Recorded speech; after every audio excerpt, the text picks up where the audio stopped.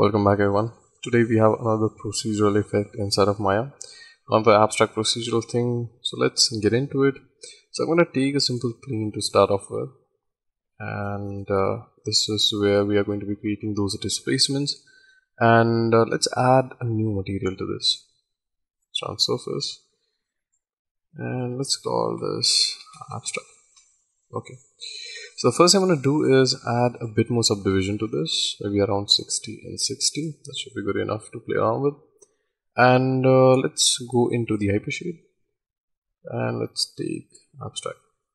So this is what we have. Now there are a few things that we can do for the displacement. Now there are a lot of different noises in Maya that you can use. You have AI noise, cell noise as well. Now here you'll find something called as a volume noise. The good thing about the volume noise is you'll find noise type, and here you can find different types of noise pattern like wispy, space time, below, and Perlian noise, volume waves, and so on. So I'm going to go with this kind of pattern, something like this, and I'm going to add a color correction node just so we can have more control in this, and I'm going to attach the color to the input here. There you go. Now in the volume noise you can also add a bit more depth here. I'm going to keep it to default 3, but if you want you can simplify this as well, and you can increase this as well. I think I'm going to go for something like maybe a 1, since this is looking way better. You can increase more ratio into this, a bit more frequency ratio. You had to have more depth for this kind of frequency, to play around with frequency. I'm going to keep it to simple 1, and then you can change the time to have different patterns here, something like this, if you're not happy with one result, and you can add more scale into this. You can implode this, explode this, totally up to you.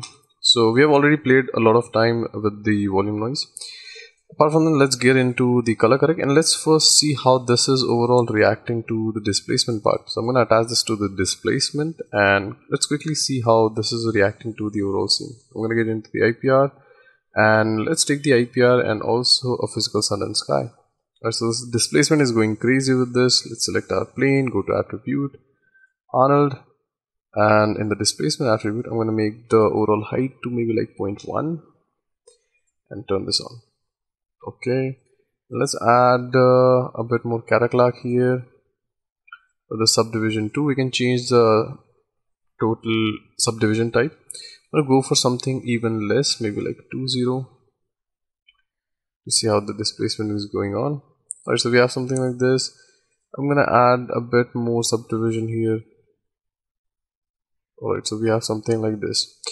Alright, so time to add a bit more better result to the overall subdivision, and a bit more displacement patterns as well. So the first thing I'm gonna do is let's increase the overall scale here. Let's make it 5, 5, and 5, and attach this here. And in the color correct, actually let's disconnect this, and decrease the gamma bit, add a bit more exposure here, something like this, and attach this again to this. Okay, let's go with the IPR again.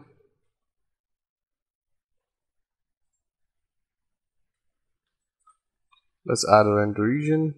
Alright, so let's take a linear subdivision maybe, and let's add a bit more subdivision to the original plane, just so it will have a better result with this.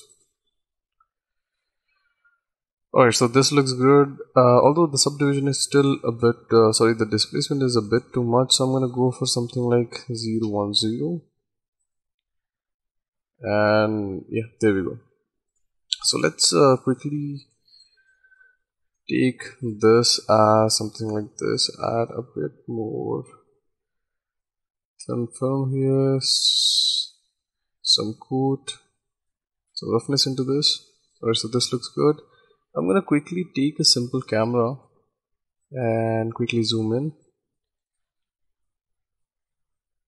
something like this, and switch this to the camera again. Let's zoom in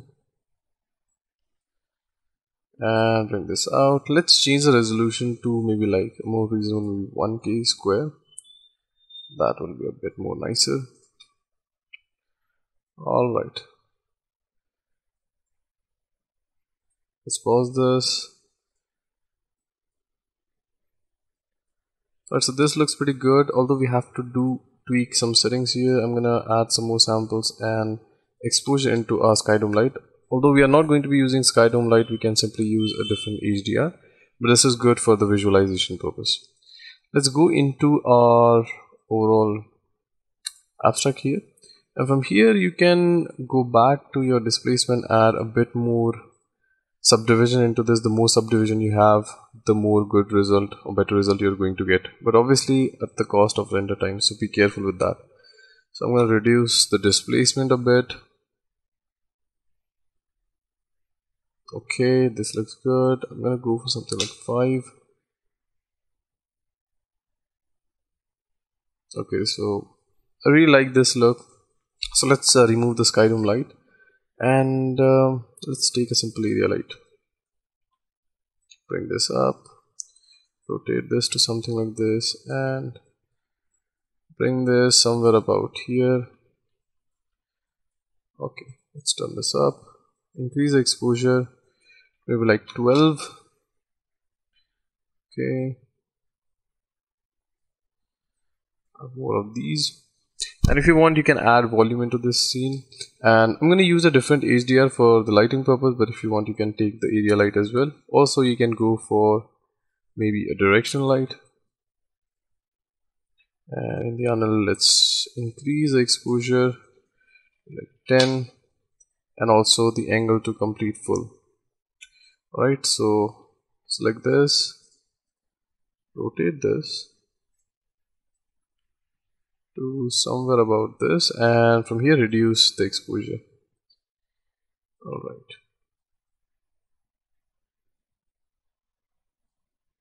Okay, from here, if you don't like the overall color or anything, from this point you can increase the metalness to complete 1, and you can also reduce the base color to complete 0 if you don't want it.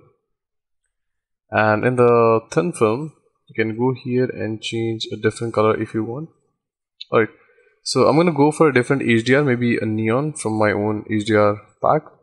Alright, so I'm using a simple HDR from one of my own pack. If you don't have this, you can get this on Gumroad, and if you can't get this, you can simply go into the Google and find tons of different free HDRs that'll work the same way.